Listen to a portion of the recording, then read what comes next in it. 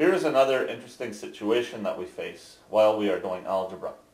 Sometimes instead of an equal sign, we have an inequality symbol, like less than or equal to, less than, greater than or equal to, or greater than. Most of the time as we're doing our algebra, we treat that symbol as if it was an equals, and we follow the rules about moving numbers back and forth across the equal sign.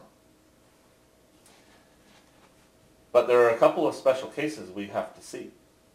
Here, my x is being multiplied by a -3.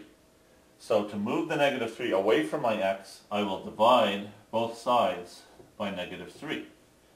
These cancel. My x is isolated. 21 divided by -3 is -7, and all that's left is to write down my symbol. But this is where we have a special rule. When we are dividing both sides of an inequality by a negative number, we have to turn the symbol backwards. My less than or equal to becomes a greater than or equal to. This only happens if we are dividing both sides by a negative number. Let's look at another example. 2x is less than 8. My x is being multiplied by a 2, so I divide both sides by a 2. These cancel. My x is isolated. 8 divided by 2 is 4, and my less than symbol is copied down. I do not turn it backwards because I divided both sides by a positive number. It's only if I'm dividing both sides by a negative number that I would turn it backwards. Here we have 4x greater than -12. I have to divide both sides by 4 in order to cancel and isolate my x. -12 divided by 4 is -3. And in this case, I'm dividing both sides by a positive number, so I keep my symbol the way it is. Here, -4y is greater than or equal to -16. I must divide both sides of this inequality by -4 in order to cancel this side, isolate my y. -16 divided by -4 is +4, but again, because I divided both sides by a negative number, I have to turn my symbol backwards. Whether we turn the symbol backwards or not has nothing to do with whether it has this little line that means or equal to under it. It only has to do with whether we are dividing both sides by a negative number.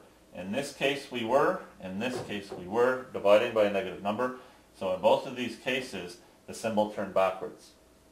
In this case and in this case we were dividing both sides by a positive number, so in both of these cases the symbol stayed facing the direction it was originally facing.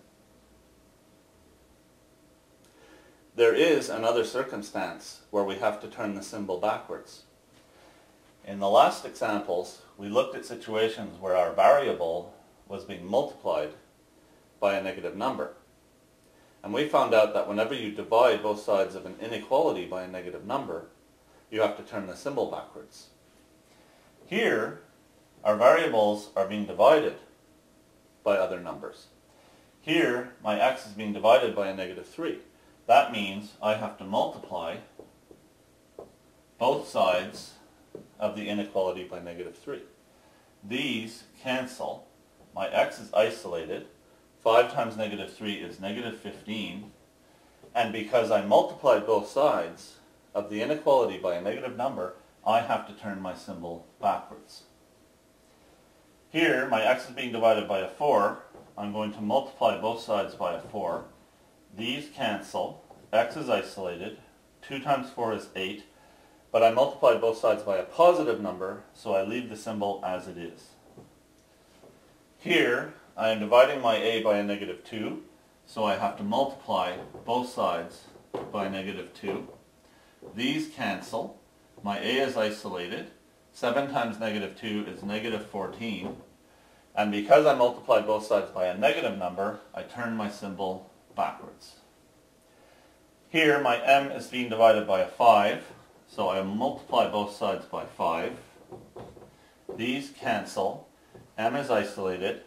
3 times 5 is 15. Because I multiplied both sides by a positive number, I keep the symbol the way it already was.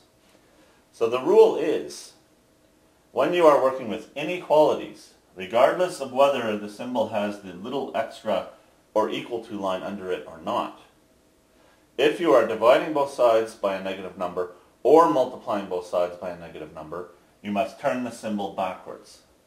If you are dividing both sides by a positive number or multiplying both sides by a positive number, you do not turn the symbol backwards, you leave it the way it is.